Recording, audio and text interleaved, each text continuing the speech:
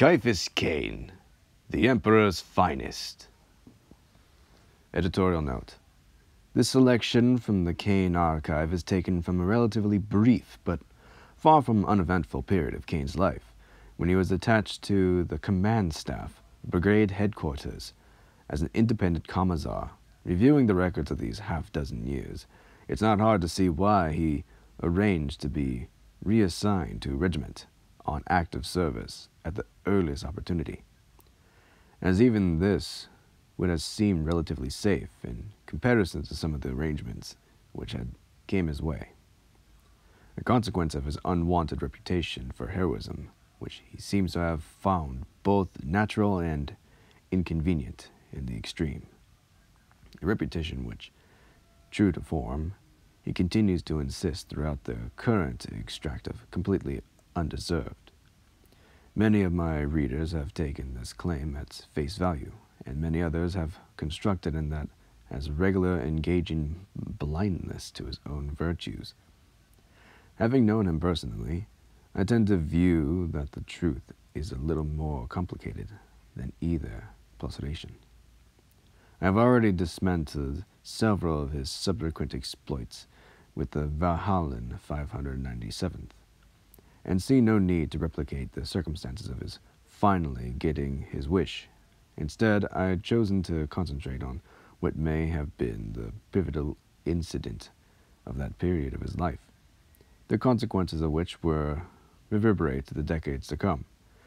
With hindsight, too, we can discern the first faint breath of wind destined to become the storm which threatened to engulf the entire eastern arm of the turn of the millennium. I was also influenced by my choice of Marital, by the reflection of this selection, answers the number of questions raised and left open by some of the previous extracts I've edited and circulated among the fellow inquisitions and inquisitors alike, not least of which is the nature of his connection to the Reclaimers Astartes chapter and the circumstance surrounding his involvement with the ill-advised boarding of the Space Hulk Spawn of Damnation, since the details of this appointment as Imperial Guard Liaison Officer to the chapter and his eventful journey to meet them have been convented in one of the short extracts I've already dismantled. I've chosen not to repeat the mutual here, but to begin Cain's accounts of events with the Viridia campaign itself. As always, I've endeavored to clarify matters where appropriate by use of footnotes and the interpretation of additional information by hands, especially where Cain's habit of contracting the relatively trivial incidents which affected him personally threatened to lose sight of the bigger picture. The bulk of what follows, however, is entourage Cain, and admistic as ever. Imbeleni Vale, or Dosinos. Chapter 1. It's not often I'm happy to find myself heading into a war zone as fast as the warp currents can carry me, but in the case of the Viridia campaign, I was prepared to make the exception. My journey there had been uneventful, or eventful to say the least, having taken passage on the Adeptus Mechanicus transport, heading in roughly the right direction. I found myself fleeing for my life through a Necron tomb world, which my host had been incontagious enough to start poking around en route.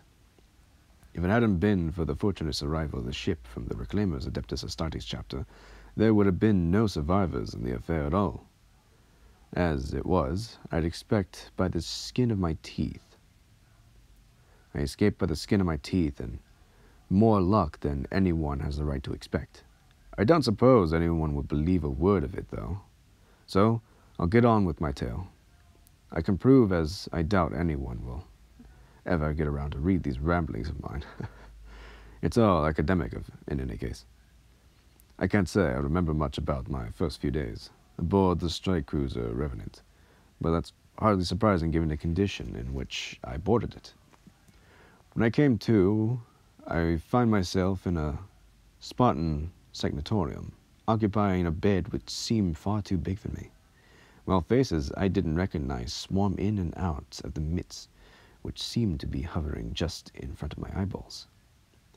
"Commissar," a voice which sounded impossibly deep, rich, and resonant, asked, "Are you awake?"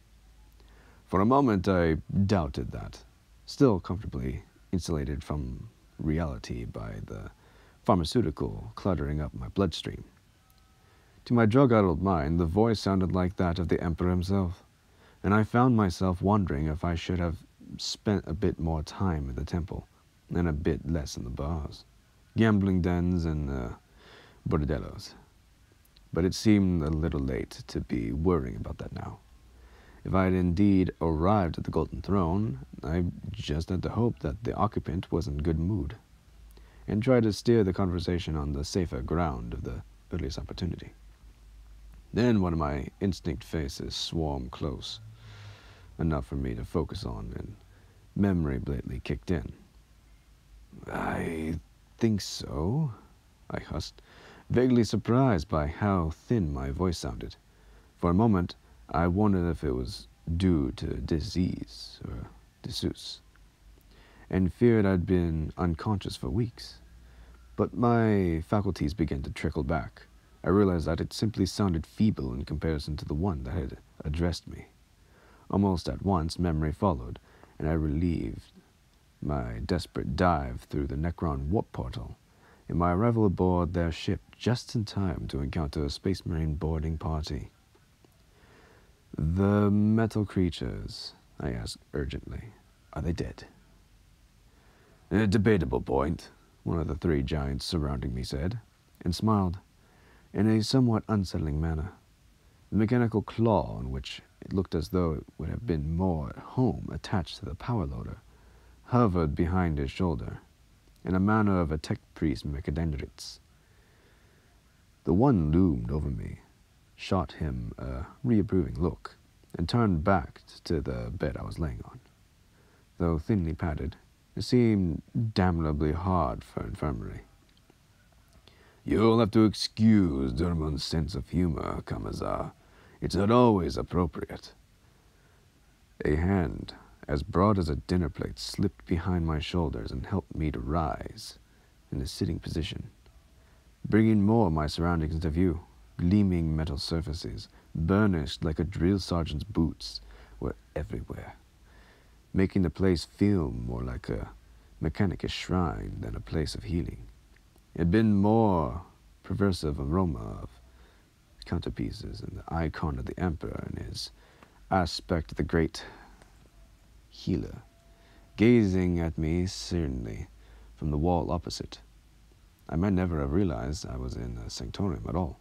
Most of the equipment I expect to see in such a place was absent, perhaps tied away in a featureless metal locker, ranged against the wall in what little more still vibrant variable meant nothing to me.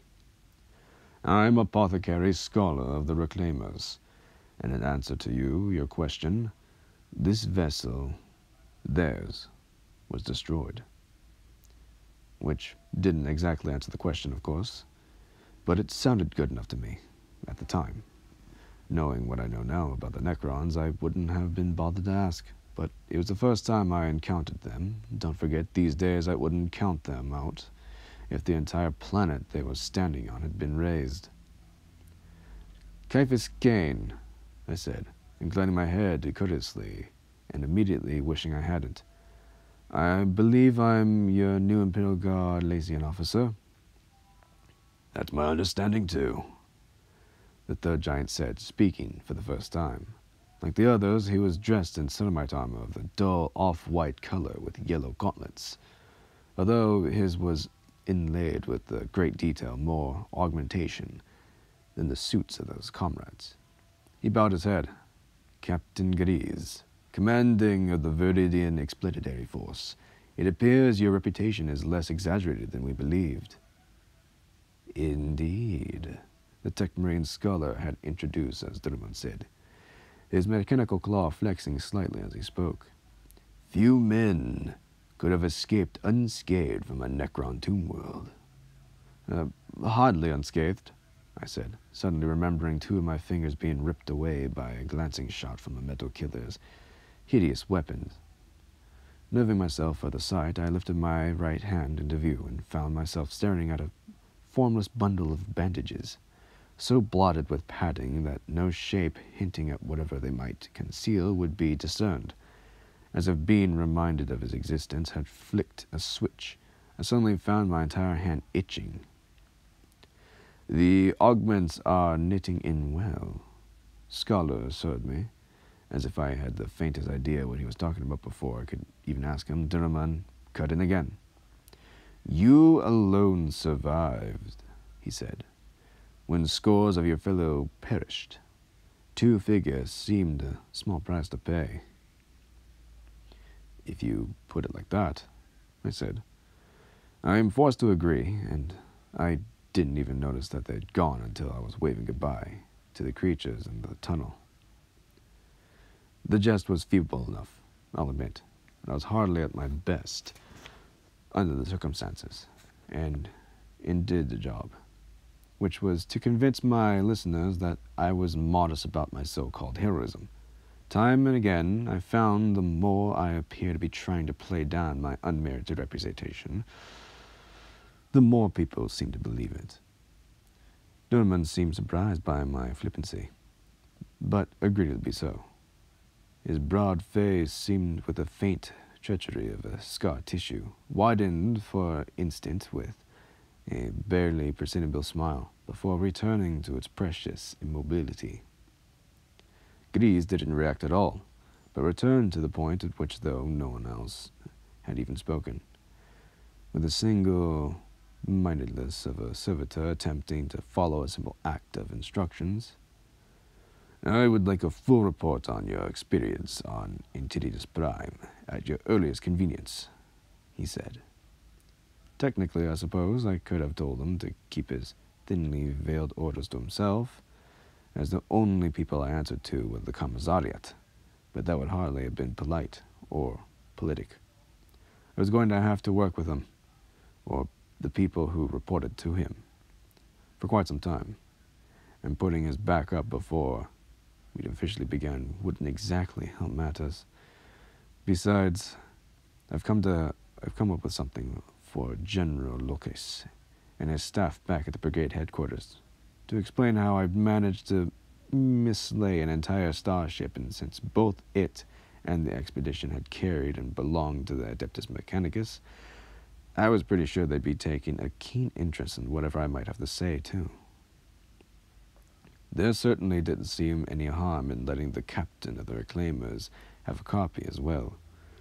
The wider I could spread my version of events, the less likely it seemed that anyone would be able to glean I'd been somehow culpable, which, for once, I hadn't been.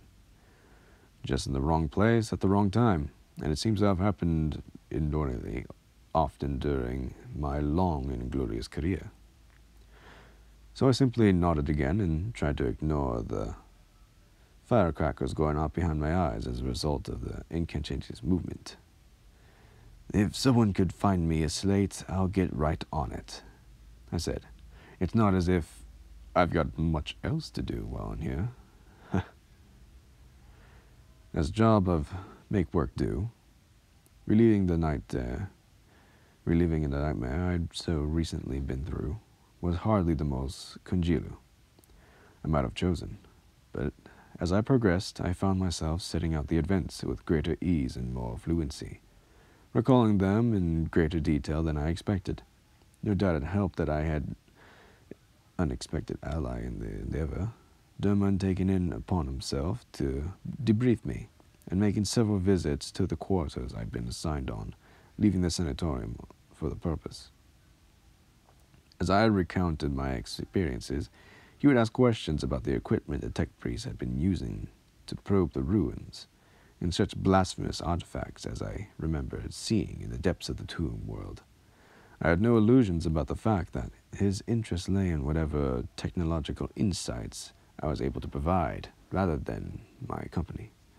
But as the voyage progressed, our conversation gradually widened to encompass other topics, and I couldn't deny that he was rather more conventional than the other Adeptus Astartes I had so far encountered. I wasn't the only unhinged human aboard, of course.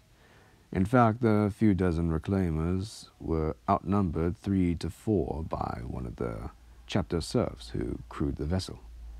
I found these servants tedious company at best, however.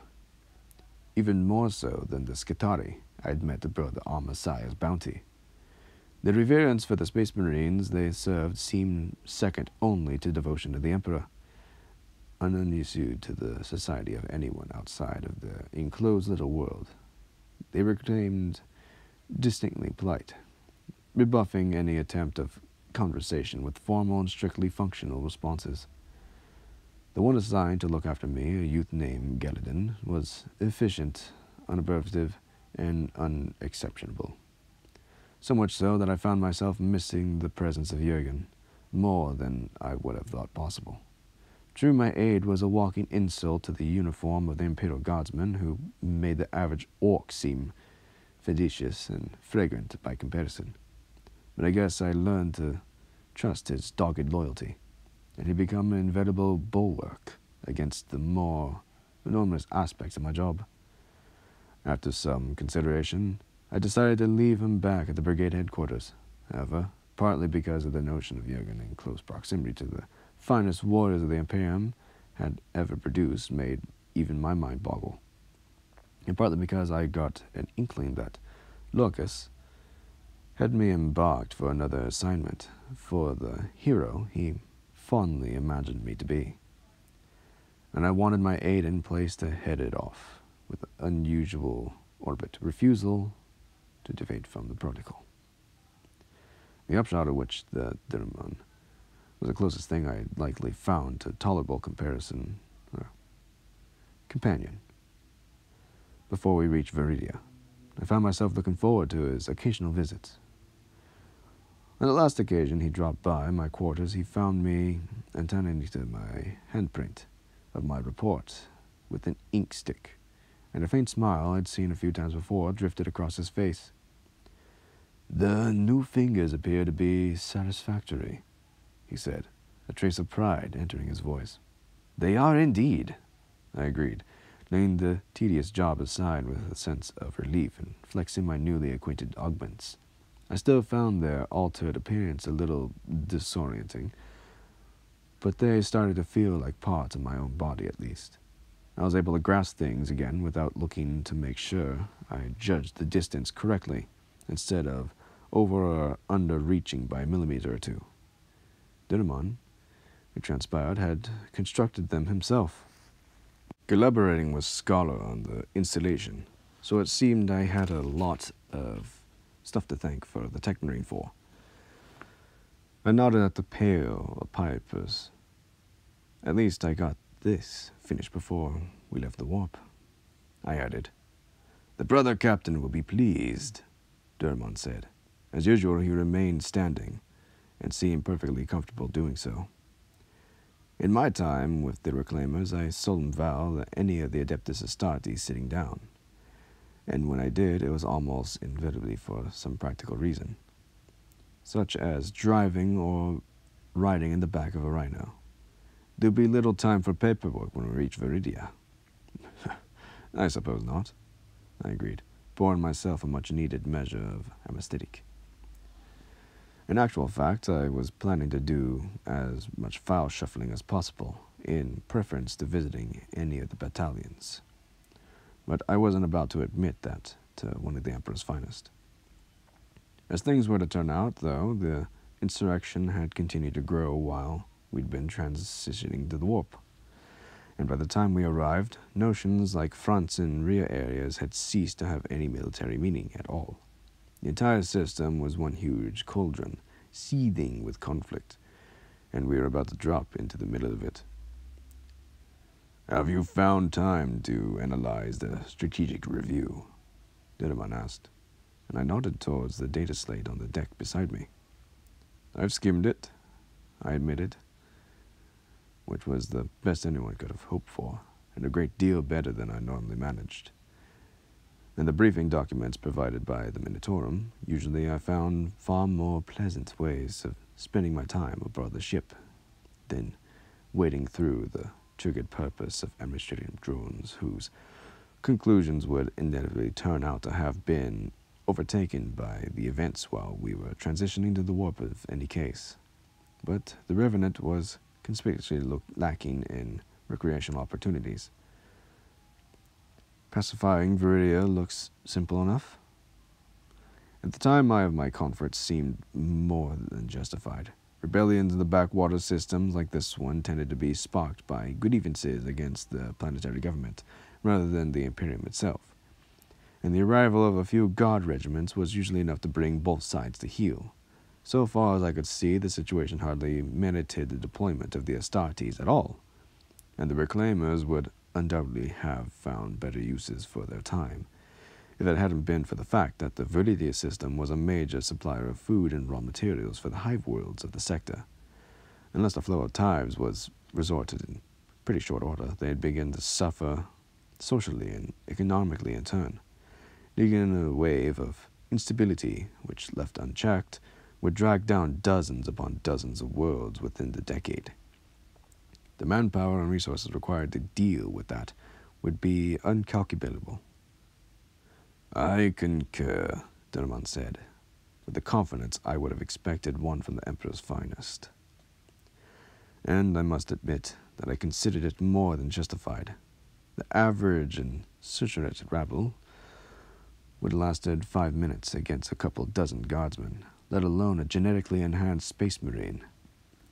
He might have been about to say more, but the familiar disorienting sensation of a starship slipping through the barrier separating the material universe from the warp swept over me at that point, leaving both of us dissented and further into the conversations. "I don't suppose I'll ever get used to that," I said, little knowing that the time how far and frequent my travels were to become the ensuing years, to the point where I was able to shrug off the lingering nausea almost at once on this occasion. However, I was more than grateful for the anesthetic I'd poured a few minutes before, and drained the goblet in a couple of swallows. I was just beginning to feel relatively normal again, when the lights flickered and a faint tremor ran through the deck plates beneath my feet. Memories of my experience aboard the Hand of Vengeance a few years before sent my heart racing, and I was already reaching for my weapon then. After listening to the calm beat in his ear for a moment, Durman told me that they already decided for myself. "We appear to be under attack," he said. Editorial note. Since, as usual, Cain only gives the most courtesy background to the events he's describing, here seems to be a good place of any to resort to a mere objective overview of the Viridia campaign at this point. He entered it. From the various of betrayal, the cleansing of Viridia and its aftermath by Lady Orlain, Meroth. 958 M41. It's undoubtedly fair to say that the first few months of what was to become a Viridian insurrection gave few clues as to the scope of the chaos and carnage to come. What had begun as a wave of popular protest against the mooted imposition of the 2% tax on increase and votive candles by the Administratum erupted into a violence in several provinces almost simultaneously, which, in hindsight, of course, we can see how carefully events were orchestrated. From the moment of the agent of the conspiracy first slipped into conventional measure into the final projections of the following year, despite the protections of the planetary governor that he'd never seen the proposal, and certainly wouldn't have approved of it if he had. A large selection of population laid the blame for the squirrely at his door, some even going so far as calling him Eric the Heretic, a nickname which the poor man remains saddled with even today, albeit now just in jest.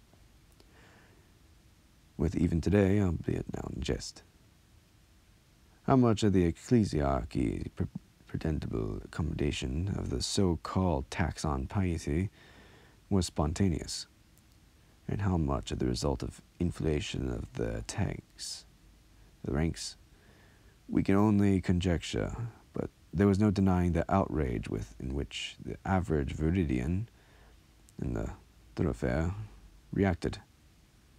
We've always been proud to call ourselves the Emperor's fearing folk, in the prospect of being unable to afford the minimum and to maintain a tiny shares on which grace even the human of the humblest hovel, or to do so only at the expense of starvation and desolation, in choice many of our poorest citizens would undoubtedly have made, was all but intolerable to the most of the Polterist. In vain Governor de Puya pledged that he personally would make sure that the proposed legislation would never enacted. By the beginning of 928, the piety tax had become a rallying point of the machinations of all kinds, united only in their dislike of the planetary government. After initial riots had been suppressed by the gods, backed up by elements from the planetary defense force, in only a few cases, the individual casualties among the civilian population became the focus of fresh resentment. And the wave of unrest associated with what seemed at the time to be astonishing rapiding, of which, in hindsight, is clearly the result of careful coordination by the shadowy enemy, whose existence as yet no one even suspected.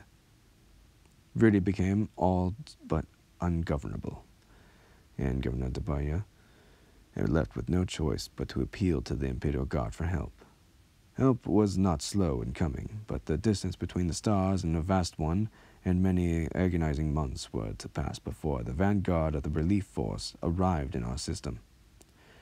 To the joy and astonishment of the loyal imperial citizens, the vessel was no imperial guard troopship, but a battle barge of the Astartes bearing not only the matchless warriors of the Space Marines, but Ciaphas Cain, the hero whose exploits against the orcish invaders of Pelia had inspired billions across the sector. As fate would have it, however, no sooner had the resentment re-entered the Manitorium than it treachery attacked. The anarchy which had been overwhelmed our home world, having spread to engulf the void stations and mining hubs scattered throughout the system. Chapter 2. Having no better plan in mind, I followed Zilman to the bridge. If necessary, I was prepared to argue that my position as Iliation officer made it my business to remain abreast of the unexpected developments. Although, to be honest, I just thought that would be the best place to find out what in Throne's name was going on. I've been involved in a fair number of space battles in my time, far more than any guardsman has the right to expect. In all too many of them, the only thing I could do was sit there and wait for the troopship to make a hit. Or at least, on the bridge you can watch events unfolding in a hololith, which introduces a curious kind of detachment into proceedings, as the contact icons go through the safety dance of life and death. In the event, however, no one challenged my right to be there, which came as a welcome surprise. In fact, the only thing that surprised me more was that until Dillerman arrived, there was no Astartes on the bridge at all. Tech Marine, the vessel's captain, who for some reason rejoiced in the title of shipmaster, vacated his control throne and inclined his head respectfully, not something the Navy would appreciate, having the man in charge abandoning his duty for the sake of protocol in the middle of battle. But the Space Marine chapters, as I already beginning to grasp, had a different perspective on things. Quite how different, I wouldn't fully understand for a few more decades, however.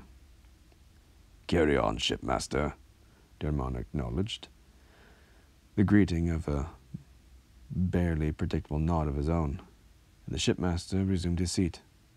absorbed again at once in the flurry of information blizzarding across his screen. One of the control sections ranged about and hushed in dimly lit chamber, in which the muted chanting of the chords and incense from the tech adepts servicing the targeting systems drifted, remained vacant. And as the towering figure of the tech marine took his place before it, I realized that it was placed higher than the others. While a standing man more than 2 meters tall could work at it comfortably, the other lecterns were manned by chapter serfs in uniforms similar to those of the Imperial Navy, although their insignia were different, no doubt reflecting their affiliation and status in some manner I couldn't be bothered to inquire about in the moment. What's happening?" I asked, and Donovan glanced briefly in my direction, as though surprised to be reminded of my presence. His gauntlet fingers continued to rattle the keys of the data lectern. A blizzard of images, chanting too, rapidly for me to assimilate, danced across his face, reflecting from the display in front of him. "We have sustained only minimal damage," he assured me, which came as a tremendous relief. The last time I had been aboard a vessel under fire, I ended up breathing a vacuum. Fortunately, for no more than a handful of seconds, although I had seemed a great deal longer to Yerton and I. Revenant was made of sterner stuff than the venerable troopship in which I had delivered me to Perilia. However, being designed to be capable of holding their own against a ship of the line, and the voices around me were reassuringly calm. Who from?" I persist, and Dunnerman was irritated. He wasn't irritated at all. He was too polite to show it. By way of reply, he activated a nearby pick screen, and I found myself looking at the slightly blurred image of a system defense convoy. "Viridian vessel. This is a strike cruiser Revenant of the Reclaimers chapter of the Adeptus Astartes," the shipmaster said, his voice clipped. "Break off and surrender, or we'll be destroyed in the name of the Emperor." "They are turning," one of the vessels said, his voice equally a matter of fact. "Looks like another attack gun. Gunnery station standby," the shipmaster said, and glanced at Durman for approval. The tech marine nodded again. "All weapon batteries charged and ready," he assured his crew, his voice carrying easily to every corner of the bridge. "Fire when ready, the shipmaster said, his voice as calm as he had just ordered a mug of recaf. "Wait for a positive lock." The second stretched.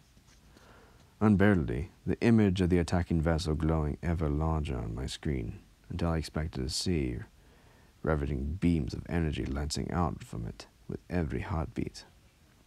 "Target acquired," another of the bridge crew said, seemingly equally relaxed. And I finally realized that it was Durman's presence which made them so desperately efficient. Nobody wanted to be the one to let the crew down in front of their masters, so they were all doing it by the book. Instead of cutting corners and giving way to impulse proficiency, like the guard troopers I was used to heading so often did when the last bolt started flying. A moment later, the attacking corvette broke apart and the steedhead on the wind, as our starboard batteries tore the guts out of it, to leave a slowly dispensing cloud of debris drifting apart in the void. "Who were they, though?" I asked, not really expecting an answer, but the Auspex man answered me anyway. The IFF beacon tagged it with the Lady Helene, one of the local system defense boats. "Then they ought to have been on our side," I said, beginning to feel that matters weren't going to be quite so simple after all.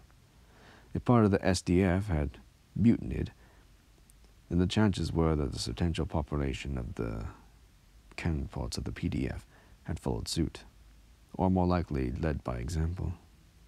"Acknowledged," Donovan rambled, and for a moment I thought he responded to my comment before I realized he'd probably been too busy listening to the voice in his combi to have even heard it.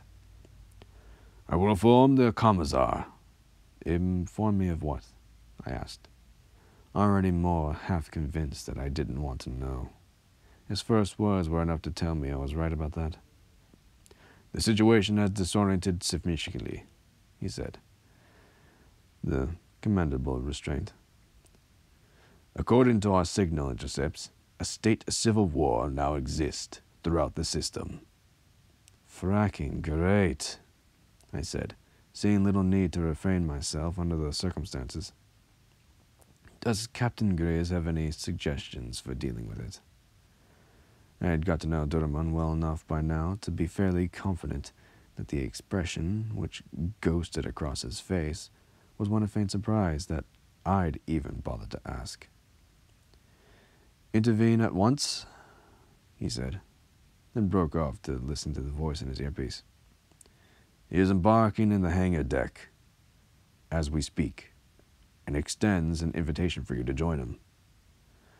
Not needless to say, an invitation I would even consider refusing. I was there to lies the Reclaimer's command staff, which basically meant Grise. So, wherever he went, I had to go too. At least until the Pale Guard forces turned up. And I could find some plausible excuse to go and bother them instead. "I'd be delighted," I said, hoping I sounded as though I meant it. I'd arrived aboard the Revenant by teleporter. I had been unconscious at the time into the barge, so this was my first sight of the warship's hangar bay. My immediate impression as I walked through the airtight hatch, which slid closest behind me, with a square of metal against metal, was one of purpose, full activity. The inevitable crowd of the chapter serfs was blistering around under the supervision of the handful whose hearing and demeanor beckoned higher rank than their fellows, even though the iconography of their uniforms continued to be strange to me. A startling member of them had visible augments, which either indicated a fair degree of hazard in their occupation, even by standards of serving aboard a warship, with a kind of willingness to voluntarily adapt whatever enhancements would assist their work. I previously encountered only among the Adeptus Mechanicus. I suspected the latter, as I'd gathered from the Scutari aboard the Messiah's bounty, and some kind of pact existed between the Reclaimers and the acolytes of the Machine God. But there was no time to think about that now. Grise and his entourage were clearly visible in the distance, towering over the surrounding crewmen, and I set off across the echoing metal plain between us as quickly as possible. Like every hangar I'd been in, the chambers was vast, and very scale of it curiously comforting. For the first time since coming aboard, I felt a measure of relief from the nagging sense of strangeness I'd experienced everywhere else aboard the vessel, whose corridors and hatchways had been designed to accommodate a greater than human bulk of space marines, and left me feeling curiously shrunken.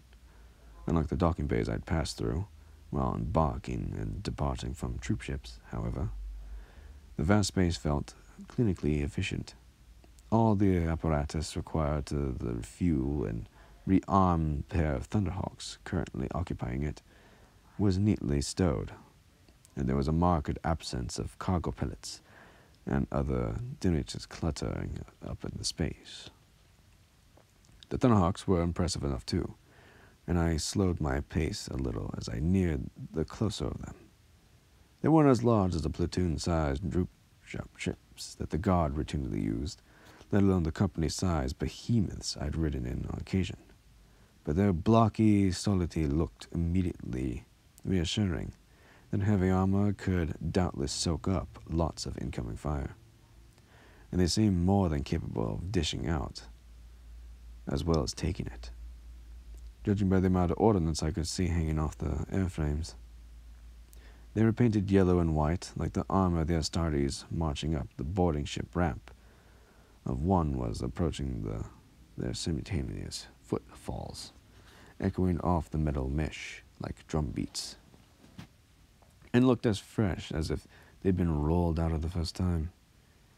Having gathered a little of how much tradition meant to the Space Marine chapter, I had no doubt that they were considerably more valuable than they appeared. Perhaps even centuries old. But their immaculate condition as tribute to German and the surf engineers he supervised. It heartened me too, I have to admit, as I found it hard to convince of any enemy capable of standing against such a formidable vessel. I trotted up to the ramp in the wake of the power-armored giants ahead of me, and found myself in the passenger compartment, constructed of the same cyclopean lines of everything else sized for Astartes.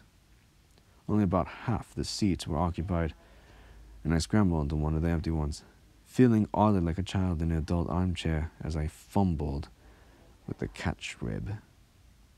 My feet hung awkwardly above the deck plates, and I was unable to draw the webbing quite right, as I would have wished. But at least I had room for my chainsword without having to remove it from my belt, as would have been the case aboard the Imperial Guard landing barge. "Commissar!" Greaves' helmet turned in my direction, easy to identify as it had rightfully augmentation, with its armor supermounted by a crest of green and black. "Are you prepared?" "By the Emperor's grace," I replied, falling back on one of the stock responses which I generally use to avoid committing myself, and feeling it wouldn't hurt to look a bit more pious than usual surrounded by so many paragons. There were 15 of them in all.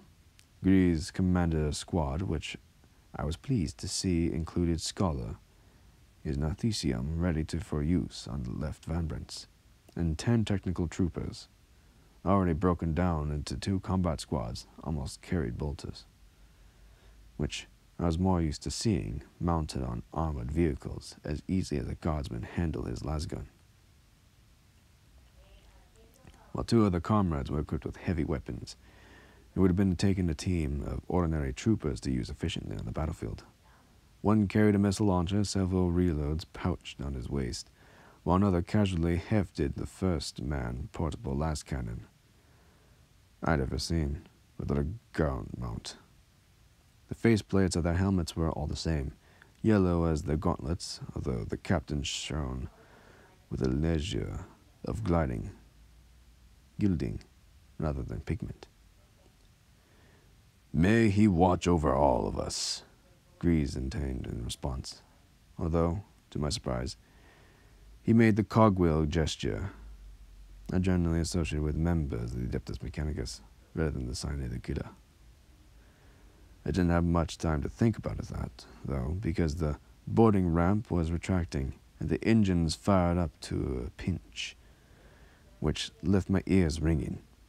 It must have been fine for the Space Marines whose heads were cocooned inside their helmets, but it was distinctly uncomfortable for me. There was no point complaining about it, however, even if everyone could have heard me, if anyone could at all. So I pulled my cap down as far as I could go and quietly resolved to get a hold of some earplugs before I expected another lift in the Thunderhawk. "Look in your locker to your left," the nearest reclaimer said, his words just about audible over the howling of the engines, even amplified by the Vox built into his helmet. With some difficulty I found his suggestion, since everything was laid out for far larger arms than mine, and discovered a comms headset with padded earpieces and the Vox mic on the stock.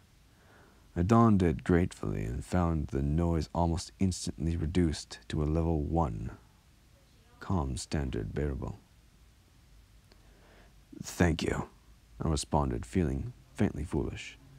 "This is our planetary objective," Greaves said, activating a pick screen. It seemed someone on his left had been busy in the relatively short time since our arrival in the system, and had managed to gather a remarkable amount of information.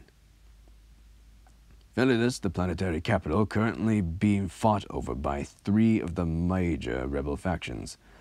The lawless voices are dug in, and the Ministerium Conculsa, the Cathedral Peniscent, and the Machinius Shrine at the Governor's Palace, no doubt hoping the rebels will whittle one another down for them. The landmarks he enacted flared green on the map. We'll deploy from this place, from the palace. If we can ensure the safety of the governor, then the emperor's rule should be swiftly restored. I found myself nodding in agreement, always assuming the man was still alive, of course. If he wasn't, then all had been inconsiderable enough to expire without leaving a clear line of succession. The resulting confusion as conflicting claimants brawled for the throne would probably make things 10 times worse. I take it you have a good reason to believe he's still in charge, I said, more to show I was paying attention than anything else. Gree's helmet dipped in almost impolitical acknowledgement. He made up picked fast 5 hours ago, appealing for calm and promising retribution against all who continued to defy the emperor's will. The rebels responded as one might expect. Shelling the palace? I asked, and the captain's helmet inclined again. Given the amount of damage the building has already sustained, we can infer that he managed to survive the latest bombardment with little difficulty. He adjusted the image on the pigskin, and the palace and its grounds rushed towards us. Feeling the flame, either the Revenant carried some of the most sophisticated long-range sensors I'd ever seen or come across, or Donovan had managed to gain access to the PDF's orbital net, because according to the timestamp in the corner image of the screen, it was the current one. The place itself showed signs of extensive damage. The entire wing burned out, and rooflets, while the rest of the structure was pocked with a stigma of heavy ordnance. The perimeter walls, which had been designed for this such of contingency of mine, had evidently withstood several assaults already and had been shored up or straightened in a few places, although to my relief, I couldn't see any actual breaches. The muddy wasteland separated the two, what had presumably once been formal gardens, was crisscrossed with trenches and tracks of armored vehicles, several dozen of which, I could tell, had been parked around the palace. That was good news, if nothing else. It was meant that there was a substantial garrison of PDF loyalists to hide behind, if, by inconceivable quirk of fate, I was to run out of Space Marines. Grease highlighted the open area between the trench line and the building, which common sense and experience told me that to be covered by implants weapons from at least 2 directions. "This is our landing zone," he said. "My team and the Commissar will present our compliments to the governor of Dampuya, while Sergeant Torres' squad will move out at once to ensure the safety of the cathedral and the shrine of the Messiah." The sergeant, who already picked out, by virtue of the chainsword, scabbard at his hip, opposite of the holster of his pistol, made no visible sign of acknowledgement, but his voice responded at once. "1 combat squad should suffice for each objective. Mine will safeguard the shrine. Veren, the cathedral." "What about the Thunderhawk?" I asked, hoping for an answer. Hoping it would be something of the effect of it staying on the ground with its engines running in case we needed a rapid dust-off. But knowing this was extremely unlikely. "Seek and destroy," Grease said, which made perfect sense. With the local loyalists dug in at 4 known enclaves, pretty much anything else that looked military would be renegade units, attached to one of the squabbling factions. And fair game for a circling gunship. Let the rebels know we arrived. Given the amount of firepower I've seen boarding, that was hardly going to be difficult. I nodded in every outward sign of approval. Might as well start as we mean to go on. I agreed. Grease manipulated the controls of the big screen again. The image changed to internal view, relayed from part of the fire control system. Judged by the targeting graphics superimposed on it, we were still at high altitude, but unably within the atmosphere. As I watched transfixed, the smoking ruins of Velius ruled over the horizon. And I found myself trying to pick out the landmarks Grease had highlighted during his briefing. The cathedral was the easiest, still dominating the quarter in which it stood, despite the trampled ruins of most of the spires. With that to ordinate me, I was soon able to pick out the blank-sided slabs of the Administratum, Ziggurat, and the varnished steel cladding the Mercenius shrine. The governor's palace was another matter, however, less than the others, and still some distance away, surrounded by a cluster of lesser mansions and their grounds. Like the she-groks with young, as we grew closer, it became evident that many were burnt out and all had been pillaged, in a manner which put me in mind of a mob violence rather than a battle damage. The pall of smoke cleared, and we skimmed over the outer wall of the palace grounds, too fast to be targeted by ground-to-air fare. The unturned faces of guards and besiegers alike, identical mask of astonishment. Abruptly, I found myself pressed hard against the crash webbing as the pilot kicked in the rotors, killing our forward momentum. Then my stomach seemed to float free in my body as we dropped towards the ground.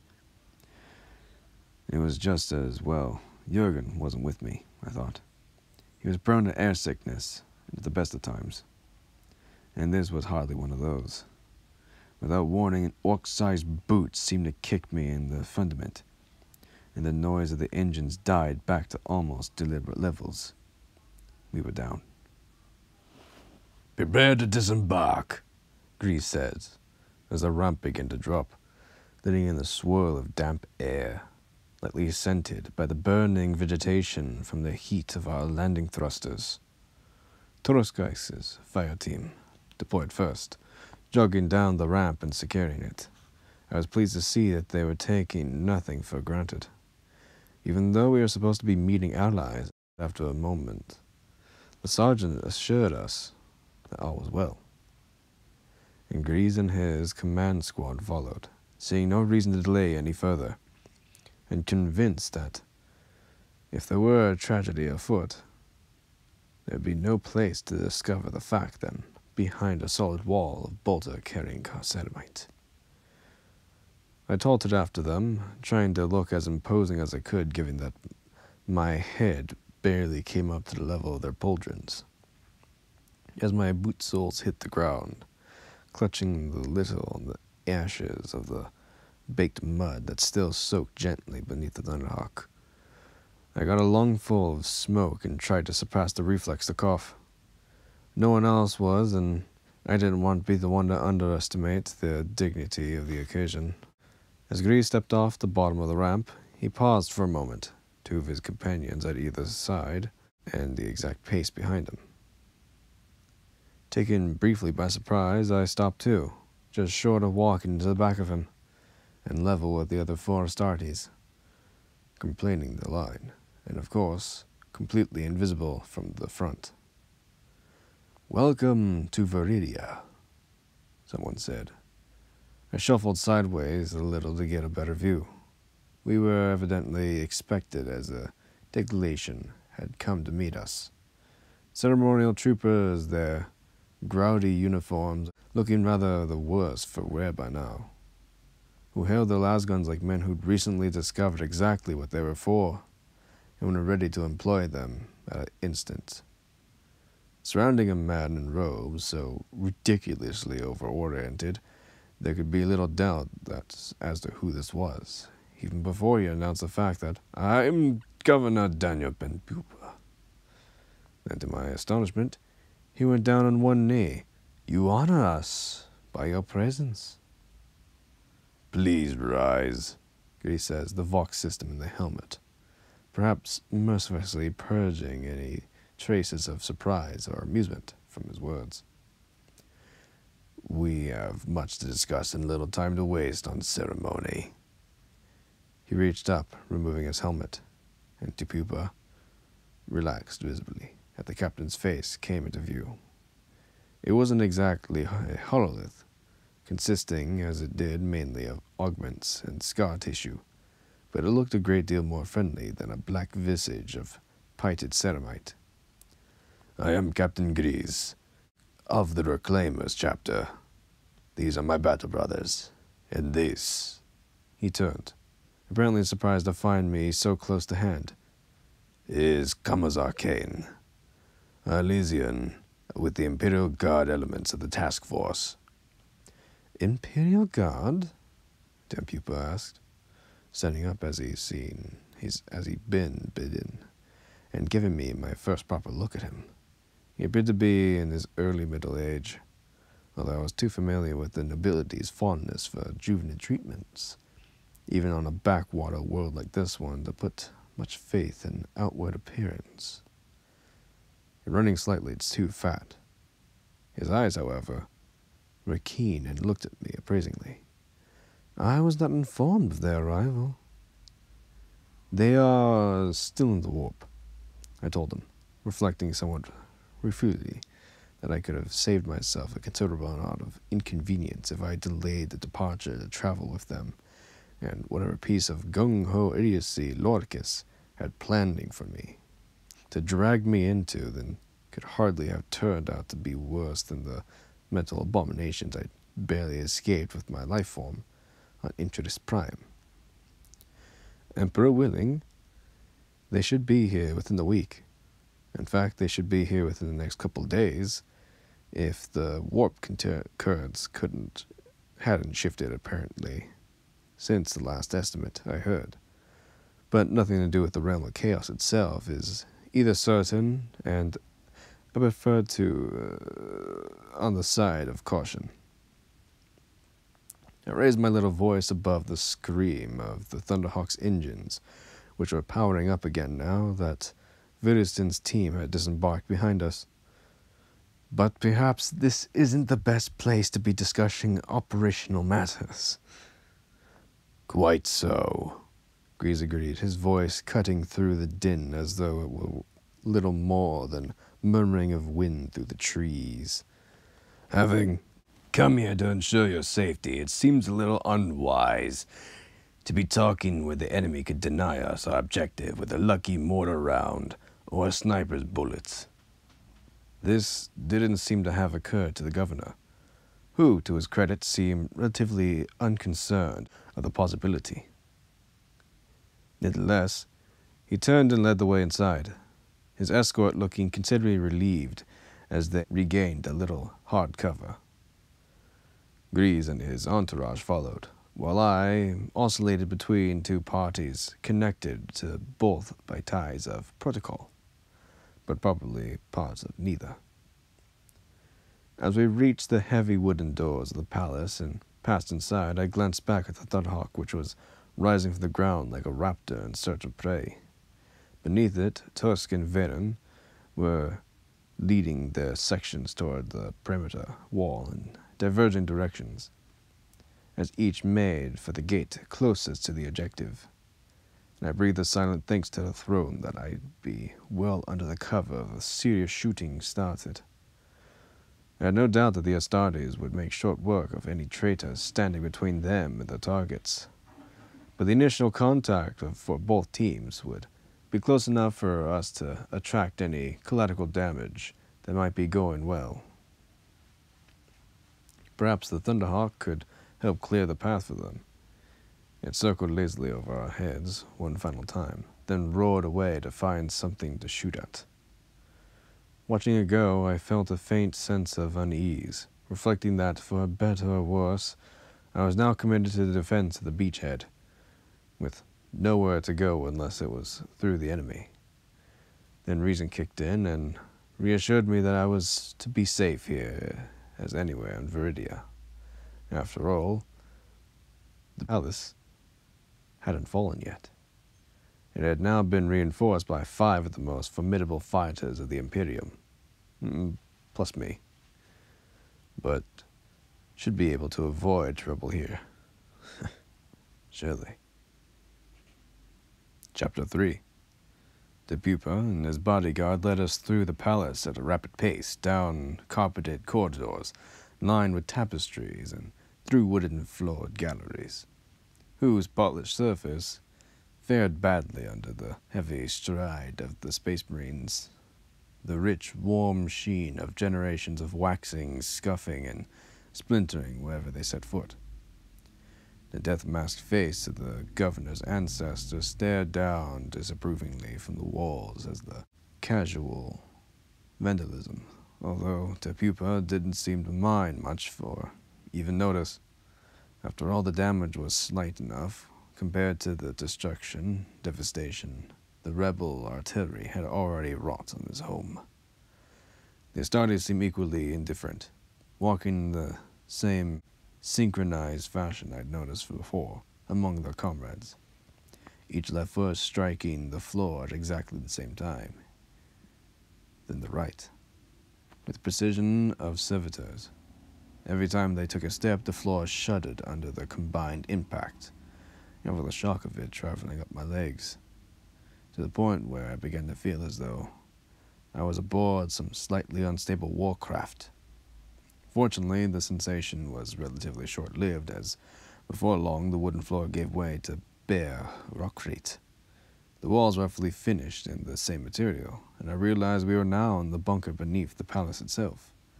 As we descended several levels, I found my unease diminishing. This hidden redoubt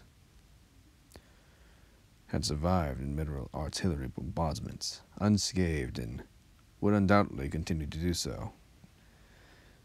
It was, therefore, with something approaching a light heart that I stepped through a pair of reinforced blast doors, currently popped open by a brace of guards in the same comic opera uniforms as their compatriots, who at least had the grace to pull themselves into semblance of attention as we passed them, to find myself in a reasonably well-equipped command center.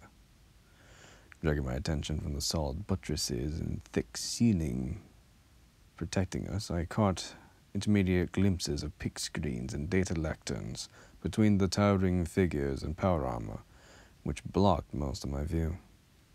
But I could make out little until they fanned out, indicating that we reached the operational area at last. Governor, a middle-aged man in rather more practical uniform than the ones we'd seen so far, resembling standard Imperial Guard fatigues, most styles in grays and mid-blues, looked up from the hololith which dominated the center of the space. A fanatically flickering image of the city was being projected in it, spattered with icons I was fairly certain marked the positions of friendly and enemy troops. The Astartes are assaulting the enemy outside of the east and northwestern gates. If he was surprised to see me or my companions, he gave no sign of the fact, merely nodding in preoccupied greeting in our direction, and I decided to like him.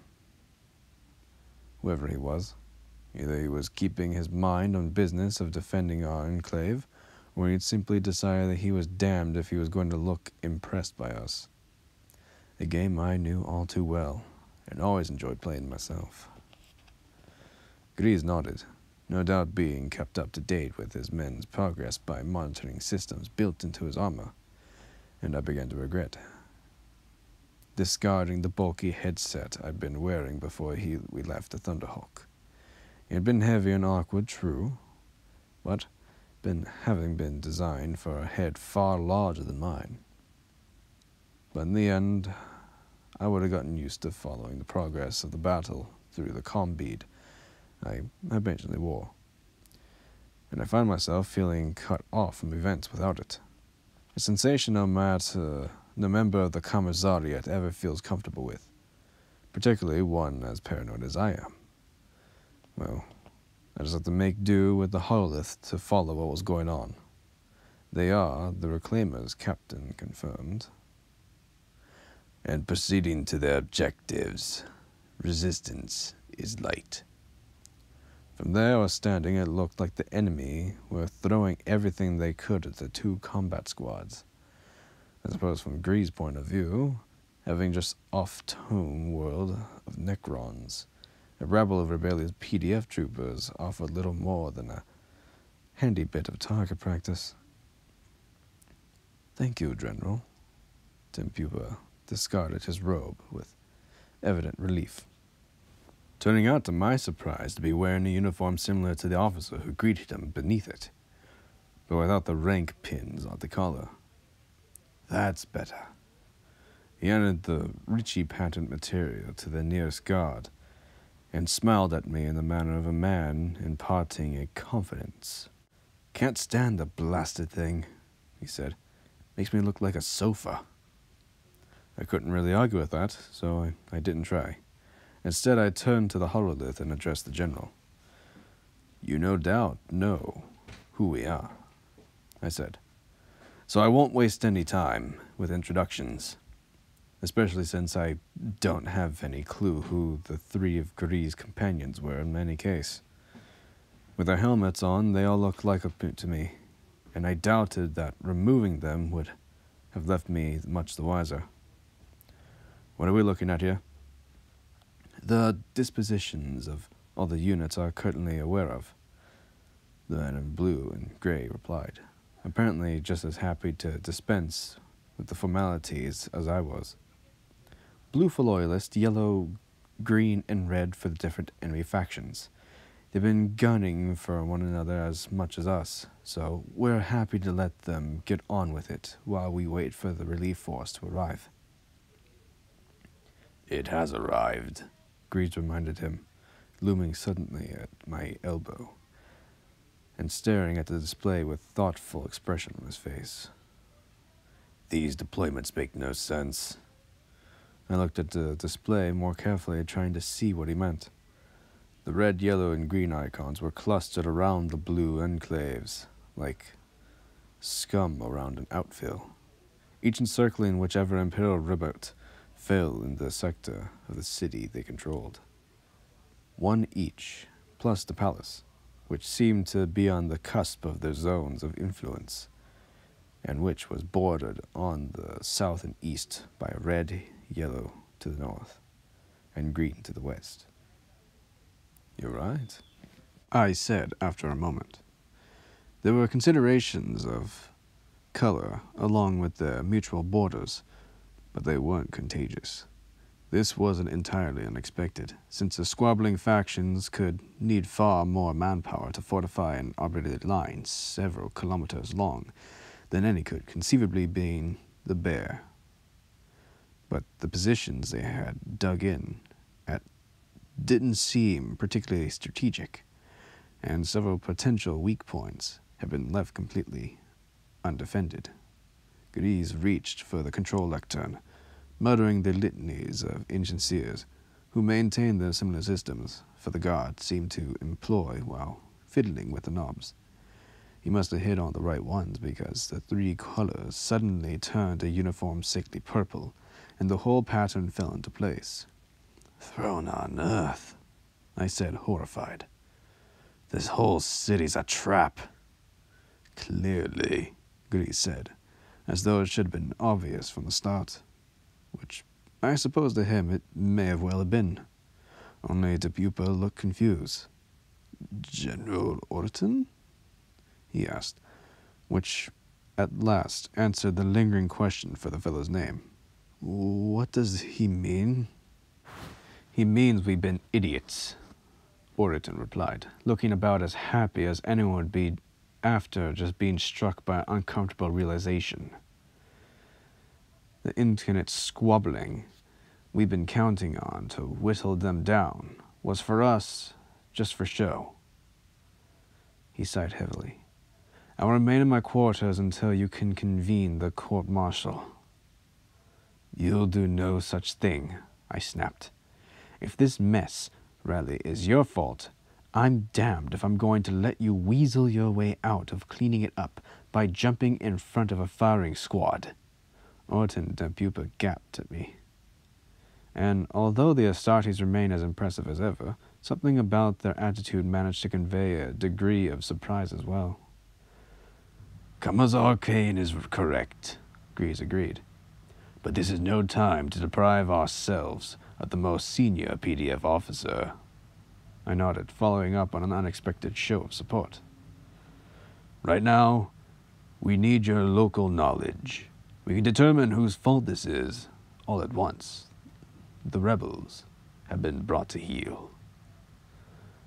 "I am at your disposal, of course," Orton said, with something of the air of a Spirejack, who just hopped casually over a vent in the hive skin, before glancing back and realizing it goes down to the slump. "I'm afraid I still don't follow," Dempupa said, a trifle unapologetically, and Grease gestured to Horolith with a yellow gauntleted hand. "These troop dispositions make perfect sense if the rebels were attacking as a single unified force. They can defend the city from outside attack extremely effectively, the hammer of the movements of any Imperial assets attempting to deploy within it." "The Imperial Guard landing would have to take place at the Atrodome," I added, pointing out the landing field on the outskirts of the Philidis, where in happier times aircraft and orbital shuttles would arrive and depart. "It's the only open area large enough to establish a beachhead, but once they're down, they'll be sitting waterfowl for coordinated bombardment from these Basilisk and Manticore units." Orton nodded. "Which have been targeting one another up till now, or so we've been led to believe." "They can be neutralized," Grease said calmly. "Now we're aware of the scale of the deception. The stratagem will not succeed." "Not while the rebels think we're still fooled anyway," I said, wondering how they managed to pull off such a huge piece of sleight of hand. The degree of coordination required must have been immense, taxing the skills of even the experienced high command, let alone a rabble of disaffected militia. My palms were itching again, but this time no sudden flood of insight made sense of my nagging disquest. So I turned my mind to more immediate concerns. The trouble is, the moment we make a move to take out those positions, they'll realize we're onto them. "My assessment as well," Grease agreed.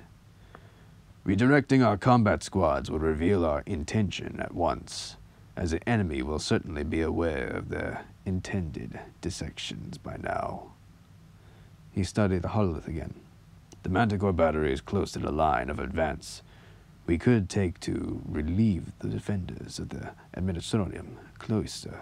However, if my battle brothers and I make a third sally, the rebels should assume it'd be our objective until it's too late."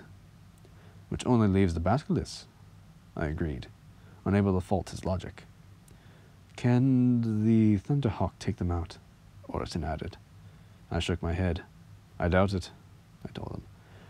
"I served with the artillery unit, and they're always prepared for an aerial attack. The minute it appears in the aspects, the basilisks will scatter. We've got some, but there's no guarantee enough. They wouldn't survive to mount an effective bombardment on the aerodrome." "Then you'll just have to sneak up on them, won't you?" A new voice cut in. I turned to find myself facing a young woman in even more absurd version of the elaborate uniform most of the troopers in the bunker were wearing. A crimson fabric was fashioned with silver braid, and the regimental crest was worked into epaulets in gold thread, which glittered under the illuminators, almost as brightly as the buttons on her tunic, the top couple of which had been left undone to expose a generous helping of cleavage. The whole ensemble had clearly come to a courier rather than a quartermaster, although the last pistol holstered at her waist looked functional, even if nothing else did. Kamazar, honored Adeptus Astartes, my daughter, Mira, Depupa said, although the resemblance was so strong I'd deduced that before myself. Mira Depupa had obviously inherited her father's build, although so far the genetic tendency to chubbiness had got no further than a hint of lush ripeness around the face, and imparting a well-filled out look of her tunic and trouser seat, which I would certainly have taken time to appreciate under more relaxed circumstances. Her hair was blonde and elaborately teased, green eyes gazing in our direction, as though somehow faintly disappointed not to find us more entertaining. That might be a little easier said than done, I replied, addressing her directly, in a tone which, although formally polite, managed to convey the unspoken suffix, so run along and leave the soldiering to the professionals. Unfortunately, Mira, and as I was soon to discover, wouldn't recognize a hint if it was presented to her gift-wrapped, with the label saying, "Hint," around its neck. "Only if you're stupid enough to stay on the surface, where they could see you coming," she said, dismissively, and went to stand next to her father, who was beginning to look distinctly uncomfortable. I couldn't say I blamed him either. He was obviously had much better idea who we were and what we represented. To my surprise, though, Oriton was nodding thoughtfully. "You mean to go underground?" he asked, and Mira echoed the gesture. "Of course I do," she said, scorn and self-confidence mingling in her voice, in a manner I was beginning to find quite irksome. "We spent enough time booby-trapping the surface tunnels to stop the rebels getting in, didn't we? Why can't your people get out the same way?" "It sounds plausible," I said, having spent enough time running around the undercities of various worlds to be well aware of the sprawling nature of infrastructure, almost certainly underprinting Fidelius. "Are there any maps that we can consult down there?" "There should be," Orton said, and went off to converse with a nearby aide. I turned to Grease. "I've been down surface tunnels before," I said, "and they tend to be a bit on the cramped side." I tried to picture him and his men squeezing through the conduits I used to play in as a child, and failed to dismally. "Perhaps you better stick with your original proposal and leave the basilisk to the local strike." "Indeed," Grease agreed. "A two-pronged assault underground and overground would seem to be our best strategy. Once our forces are committed, the combat squads that the Thunderhawk can divert to back us up." "Sounds good," I agreed. "Then we can begin as soon as you've selected a team to accompany you," Grease said, and I realized too late that I backed myself into. It goes without saying I'd never intended to lead the assault on the basilisk in person, but knowing what Grease believed in me, which was essentially that my inflated reputation was justified, I could blatantly see why he'd make that assumption. Of course, now I couldn't back out without alienating the Adeptus Astartes I was supposed to be listening with. The undermining of my authority in front of the governor, so I just had to make the best of it. At least, I thought things couldn't get any much more worse. "I'll take care of that," Mira said, butting in again, with all the casual arrogance of rich brat born to rule the planet. She nodded coolly at the Astartes captain. "We'll be ready to move in about half an hour."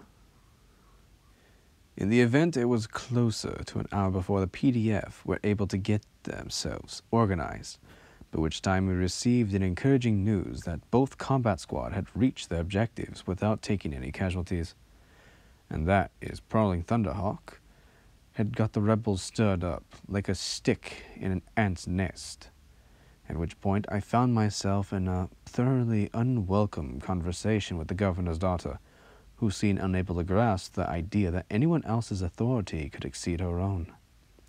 "I'm sorry, my lady," I said, exhausting all my diplomatic skills I possessed to suppress the impulse to say something far more direct. "But I could not, in all conscience, permit you to accompany us." Mira looked at me with a sort of expression I can imagine she normally reserved for the lady's maid, who'd run her bath at the wrong temperature. "I'm leading the expedition," she said tentatively. "Live with it." "It's you continuing to live, all of which concerns me," I said, deciding that subtlety was clearly wasted on her. The battlefield is no place for a civilian, especially if her presence was liable to put me in any danger, which hers certainly would. The governor's daughter drew herself up to full height, which was roughly level with my chin, while still somehow contriving to look down at her nose at me.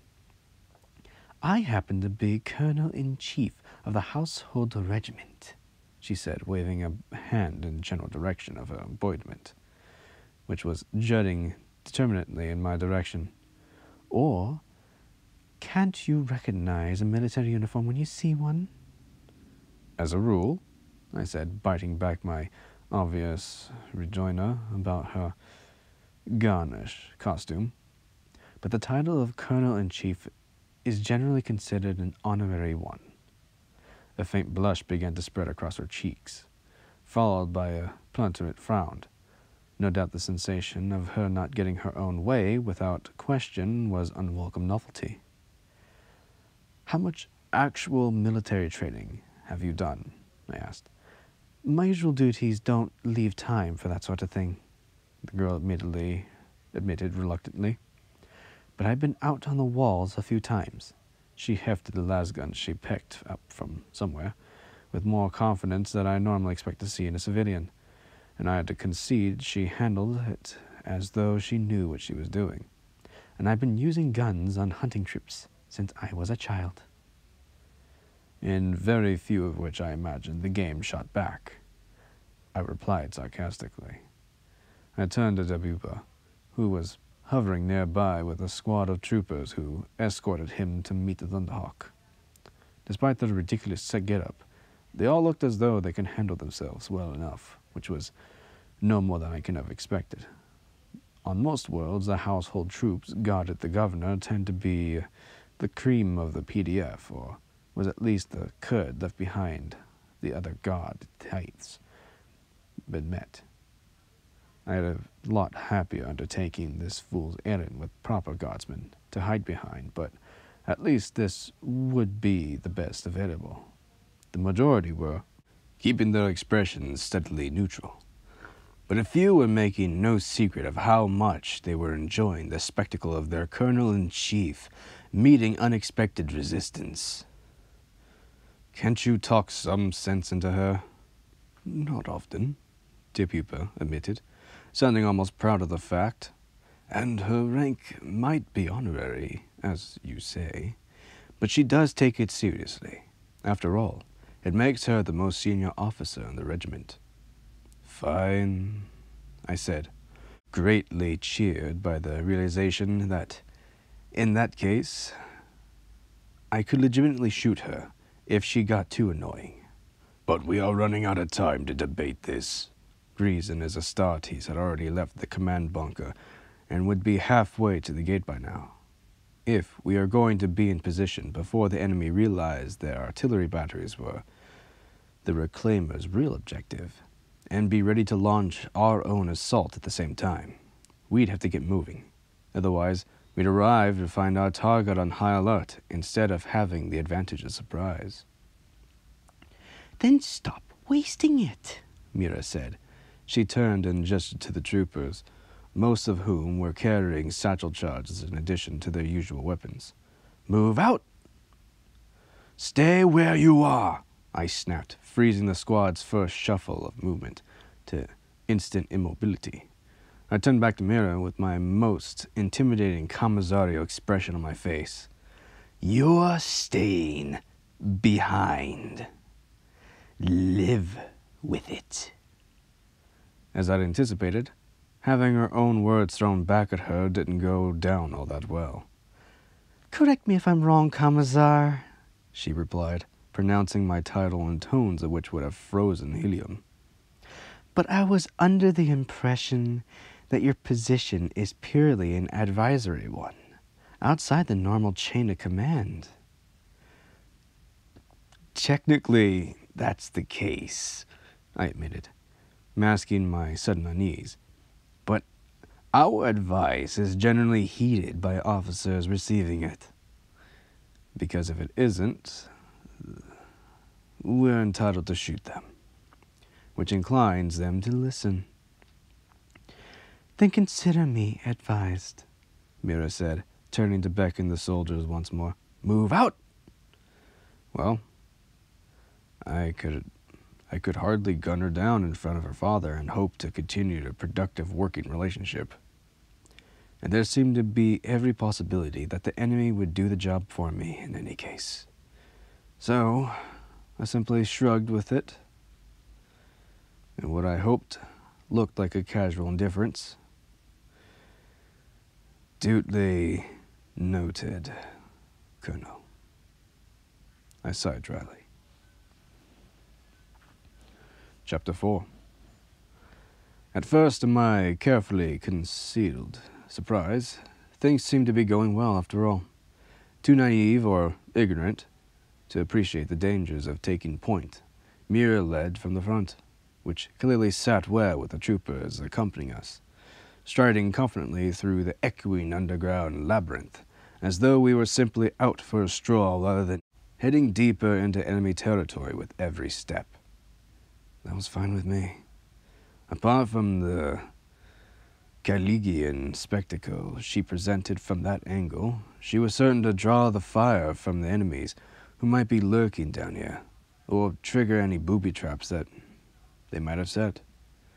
In good time to warn the rest of us. Entering the warren of tunnels had turned out to be surprisingly easy. Simply a matter of dropping through the access hatch set in the floor of the corridor near the palace kitchens, and I'd straightened up after flexing my knees to absorb the impact of landing. I immediately felt more comfortable than at any time since my arrival in Viridia. Accompanied by absurdly dressed fire magnet or not, this was an environment I felt at home in. All my old and Hiver's instincts flooded back. I glanced around, noting with approval the burnt-off stubs of metal on the wall, which had once supported a ladder leading to the hatchway overhead. Orderton had assured me that all possible precautions had been taken to safeguard the palace and its irvins from enemy infiltration, sort of collapsing the tunnels completely with demo charges, which would have prevented Dempupa from fleeing if the palace fell to the besieging rebels. It was therefore unthinkable. And I was pleased to see that he appeared to be right about that. Apart from the regrettable tendency to believe intelligence assessments without seeking too many questions, he seemed to be competent enough, and I felt a certain amount of satisfaction with my judgment about leaving him alive and in charge. Appeared to be sound. Abruptly, we were plunged into darkness as the trapdoor above us was dropped back into place, and I felt my other senses reaching out, as they always did, to absorb the light. A faint current of air against my face provided a sense of direction, and overlapping echoes of bootsteps against the crete pinpointed the walls nicely. "Close your eyes for a moment," I advised. "It'll help them to adjust." "Or we could just kindle the illuminators," Mira said, suiting the action to the word. A sudden flare of light made me squint, and a couple of the troopers followed her lead. filling the narrow corridor with dancing beams which struck highlights from the pipes and cable rooms fixed to the walls and depending from the ceiling. At least she had the sense to attach the thing to the bayonet lungs of her lasgun, leaving both hands free to handle the weapon, and the others weren't too slow to do the same. "Good idea, Colonel," I said, with heavy sarcasm. "And how about a rising chorus of 'Soldiers of the Throne' while we're about it, so the enemy can hear us coming as well?" "You're the one who said we're running out of time," she rejoined, turning to lead the way to the big, brisk jog, which did interesting things to her overfilled uniform. "We won't get anywhere stumbling along in the dark." Reluctant to admit that she had a point, I contented myself with hanging back enough to take advantage of the shadows, and the confronting certainty that my black greatcoat would be almost perfect camouflage in the dark, practically against an enemy still dazed after gunning down Mira. After a few hundred meters, which by estimate puts us more or less beneath the outer wall, I was able to see the reason for her confidence. The corridor up ahead was blocked by a flush rock-crate wall, onto which a narrow iron door had been set, which wide enough for one man to pass through at a time. Mira stopped just ahead of it and slapped her palm down on the scanner plate of the gene code radar, which had evidently been wired into the locking plate by a tech priest with rather more pressing concerns than doing a neat job. The device buzzed and hummed itself for a moment, giving me time to catch up with her, and the latch clicked, and the door swung outwards. Unbelievably, I was the only one covering it. "How do you know the enemy aren't just waiting on the other side?" I asked, noticing her smirk as she paused on the threshold to look back at me. "Because none of the mines have gone off," she answered. "Better hurry. They'll be set again in 30 seconds. Then she was gone, darting off into the darkness beyond, her troopers pelting through the doorway in her wake. I followed, the door booming back into place at my back, content to see that my relatively dim light from her illuminator, and picked up my pace when she saw she hadn't been exaggerating about the mines. There was a big cluster of frag charges fixed to the walls, ceiling, and curved castings designed to spread their deadly payload.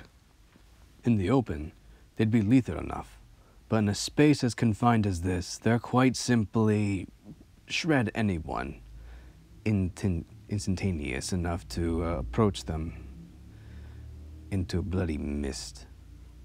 I picked up the pace until I was sure I was past beyond the range of the lethal devices, hearing them rearm with a faint click.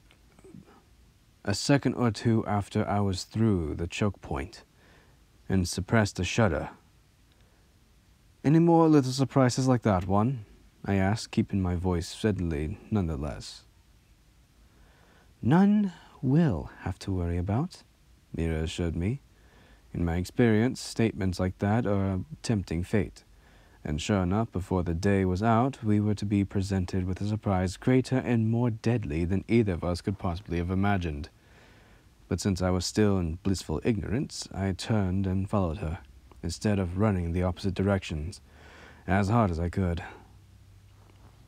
Another hour or so of brisk walking got us to our destination, according to the map Orotin had provided, and which I immediately loaded into my slate.